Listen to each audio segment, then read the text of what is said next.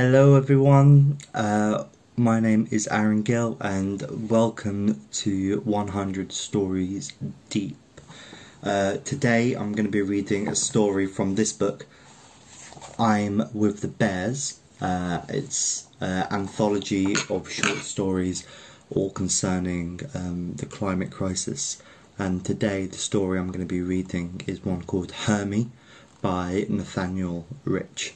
And I've chosen this story because, well, I think it's pretty fun type of storytelling. We've got a talking crab, and also it really illustrates the point between people who try to figure out the climate crisis through academia and the limits of academia. So this is Hermie by Nathaniel Rich. Vermin, heights, thunderstorms, airplanes, wide open spaces, commitment. They don't get to me, not at all. But public speaking is another thing altogether. The introduction to marine biology lecture I give to my freshmen every year is enough to rattle me. So you can imagine how I felt in the moments before my speech at the 18th International Conference of Limnology and Oceanology in Salzburg this year. Fortunately, I have developed a practice that has served me well in these moments. 15 minutes before I go on, I make a trip to the restroom, where I wash my hands and recite several passages from the paper I am to deliver. Then I close my eyes and repeat to myself like a mantra 3 words. Calm blue ocean. Calm blue ocean, calm blue ocean. When I open my eyes, well, I may still have the flutters, but I'm as ready as I'm ever going to be.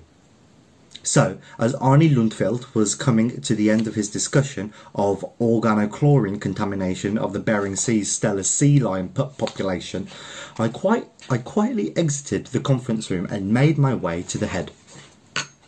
I've always found the restrooms at Sheraton hotels to be consistently clean, well attended and capacious. I've observed this to be true in Lyon, San Diego, Toronto and even Hanoi, the 3rd annual Polycate Conference, a few years back. The Salzburg bathroom was no exception.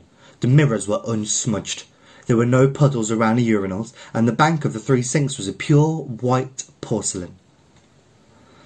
I say this only to emphasise how quickly and with what a sense of shock I noticed, perched to the rim of the middle sink, a giant Coentobia Saliaputus, that is to say, a hermit crab. I didn't recognise him at first. Perhaps it was because he had changed his shell. Gone was the Biscan spiritum I remembered so well, a perfect pear whelk, with alternating bands of burnt orange and nacre, polished to the tide to a delicate glow, its long tapering stem, its tight spiral apex, and the open fold revealing a darker orange interior, an elegant if compact home. In its place was a filthy, unwieldy, carbuncled husk, to which there clung small bits of wet garbage and sea gunk. On closer examination, it was clear that 2 common shells, one dark brown and the other a dreary shade of green, had been roughly fused together. There is no scientific term for such a monstrosity. From the shell's opening there emerged 2 cautious antennae, testing the air. Then several furry claws, bronzed by age, tapped the white counter with their hardened pincers. With a sudden display of agility, the animal pivoted, scraping his shell against the porcelain, his black beady eyes fixed directly on mine. I gasped. "Hello, old friend." The voice was hoarse, scratchy. I glanced around the bathroom. I even ducked down and looked for the feet in the stalls, but I knew it was pointless. I was the only person there. "Ah, so you don't recognise me?" I stared at the hermit crab. His claws were drawn up beneath his shell, folded like the legs of a kneeling child. "I'm sorry," I said. I kept looking around, but to be honest, I was just trying to buy myself some time. The voice was coming inside the shell. I don't blame you, said the hermit crab. One of his antennae gestured behind him towards the mirror. I can't even recognise myself. I'm sorry. It's Hermie. I couldn't believe it. I know I don't look the same or sound the same, but a lot of years have passed since our summers in Sarasota. You don't look the same either, by the way. That was true. The last time I had seen him I was roughly 4 feet tall. My voice hadn't yet broken and I had yet to lose my baby fat. Now I had a full beard. Do you remember, said Hermie, the dunes of the Siesta Key on Turtle Beach? I grinned, despite myself. How could I forget? It's been a long time. So you do remember our days from the shore? Yeah, sure I do. In fact, I now study coastal regions for a living. That's the reason I'm here, in Salzburg. What about the King's Castle? I smiled at the memory. The King's Castle, I said. I forgot that we called it that. It took the whole afternoon to construct because I only had that little red pail with the broken handle. But by the end we had a battlement, an arcaded pavilion, even a gatehouse. Yes. And remember the high tower where you put my throne and the water slide that you pushed me down into the moat and... He trailed off as that long ago day in the sun seemed to wash over him. Oh, it's good to see you, Hermie. There was an awkward silence. What about the man buried alive? I said. Ha! Said the crab. That was a good one. I was always a little bit scared first, but then I would dig my way out. Well, except for that one time. Well, that was not fair. Putting the pail over the sand, I assumed it was night and that you had left me behind. Oh, I didn't keep you under too long. As soon as I heard your claws scratching against the plastic, I let you out. I think you might have waited a few minutes. I could hear you cackling. But then you set me free and I loved you all the same. That was one of our best adventures. I smiled at the memory. There are also the seaweed salads that you made for me, said Hermie, laughing, with sea salt dressing. You had quite an appetite, Hermie squealed. It was delicious. No wonder why you had to find yourself a new shell. Hermie's laughter stopped. That's not the reason I have a new shell. No, I said. Of course it's not. Turtle Beach. It's completely gone. I'm sorry to hear that. They tore it up, exploded the beach and inserted columns. They put an apartment building much too close to the water. This was some time after you'd left. I see. Then the hurricanes came. They got worse and worse. They swallowed up the beaches whole. His voice got very quiet. Why did you stop coming to Turtle Beach, anyway? Where did you go? I don't know, I said. But of course I did. I just couldn't bear to tell him the truth. I didn't stop coming to Turtle Beach. Well, at least not at first. I just stopped visiting Hermie. My mother explained to me that 10-year-old boys were too old to play with talking hermit crabs, or any other imaginary friends. A few years later I went off to boarding school and then to college. I never returned to Sarasota. Can't you just pick up and move to another beach? I asked. I tried, first to Venice, then to KCC, then Minnesota. The whole key is disappearing. Everywhere there is sticky water, sharp, unnatural pebbles, and invisible seaweed that tastes awful. I'm actually working on this very issue, the sustainability of coastal environments, erosion, rising sea levels. The title of my talk today is in fact Differential Seed and Seedling Predication by Conotopia, Impacts on Coastal Composition. Hermie didn't know how to respond. I have no place to go, old friend. I started to wonder how Hermie could have got into the bathroom in the first place. The windows were sealed. It was too large to enter through the sink drains or the urinal. And how did he get from Sarasota to Salzburg? What about the rest of the old gang, I said. The Stella, the Starfish, Ernie the Urchin, Gulliver. They're dead. Long ago. Every last one of them. Clammy and all of her daughters too. I found Clammy myself. Her shell. It's too horrible to say. His voice cracked. Her shell had turned green. She had been poisoned. Oh, I'm sorry to hear that.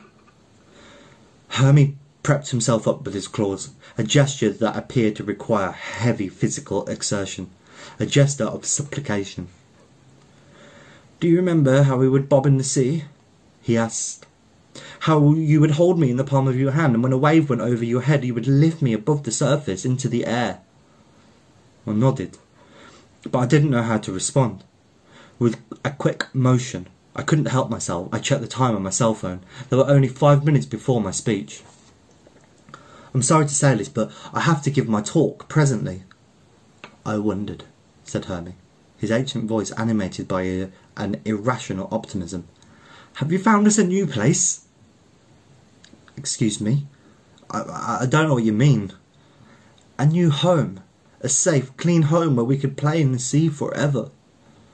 I don't know what to say. Look, I live in Philadelphia now with my wife and young daughter. A daughter? How old is she? She's 3, I said. I didn't like this line of conversation. Does she love hermit crabs and other sea creatures? She's never been to the ocean. Hermie's antennas lowered to the counter slowly with an incalculable sadness. Maybe I could live with you. His voice was small and frail. I don't know. It's just that, well, my wife's allergic to shellfish. I hope you wasn't considering serving me to her, after all we've been through together. No, of course not. I just didn't mean to imply. Just think of all the fun adventures we'd have. Your daughter could join us if you like. Really, I wouldn't mind. We could go again in search of Dum Dum Tree. Remember the Dum Dum Tree? First of all, there's no way airport security would let you through. He stared at me, his eyes fixed like black little stones. But I realised he couldn't possibly be crying. There's no tear ducts on a hermit crab's eye stalk. I'm sorry, Hermie. He didn't speak for some time. His knuckles scraped against the white counter as if he were trying to dig a hole in the porcelain. I glanced again at my phone. 2 minutes left. I have to go. Old friend. Hermie's voice was resigned, stiff, feeble. Before you leave, can you just do me a single favour? My stomach dropped. What is it? Can you carry me to the toilet? It took a long time for me to crawl over here. It was difficult to climb up the sink. I don't know how I might possibly get down again. I could fall. My shell is fragile. Of course. The toilet, that was how we got here. The explanation relieved me, I suppose. In the initial surprise of seeing Hermie again, I'd momentarily lost my ability to think logically. Delicately I picked up Hermie. His shell was beaded with moisture, and it gave off a faint metallic scent, like a flaked rust. He withdrew his claws as not to scrape the skin of my palm. He was surprisingly light, as if his shell was filled with nothing more than air. I opened the door of the nearest stall and bent down next to the toilet. On the seat here is fine, he said. Thank you. I rested him there. One last thing, he said. When I sink to the bottom, would you be so kind as to flush? I nodded. Bye, Hermie. Shakily he raised one of his claws in valediction. Then he pivoted himself and, with a shove, pushed himself over the rim. The water splashed up. Hermie sunk to the bottom of the bowl. I looked at him one last time, then I flushed. The force of the jets lifted him. In that moment there was something about the colours of his shell. As he spun around the bowl, that brought back with sudden clarity the King's Castle and Man Buried Alive, Ernie and Clammy and the Dum Dum Tree and the Kaleidoscope Fountain. I was back on Turtle Beach, holding my red plastic pail, my feet breaded with the fine yellow sand, in the rush of the tide, powerful in my ears, the sun hot on my face. Then it was gone. I lowered the lid. It seemed like the right thing to do. If I can just say so myself, I think the paper was a success. I might even just submit it to the hydrobiology review. I didn't even feel nervous when I delivered it. There were nearly 25 people in attendance, and later, at the cocktail hour, no less than 4 of them offered me their compliments. So that was Hermie by Nathaniel Rich as part of the anthology I'm With the Bears. Yeah, quite amusing with the talking crab, but also quite a sad story about the decimation of coastal life and the different experiences or the different relationships to someone who experiences something and somebody who studies something, you know. So yeah, I maybe just want to ask you if, well, you know, what's the nearest coast to you? Did you ever used to go there when you was a kid? What's the difference between it then and between it now? Yeah, I mean, just don't forget your history, don't forget your past, don't forget your experiences, and always trust and look out for the people who are directly impacted by those experiences. Cool. Yeah, my name's been Arron Gill. Well, it hasn't been Arron Gill, it's still Arron Gill. Thanks for listening to today's story. Click subscribe to listen to the rest of the stories in the series. Subscribe to our socials to catch up, and until next time, stay safe.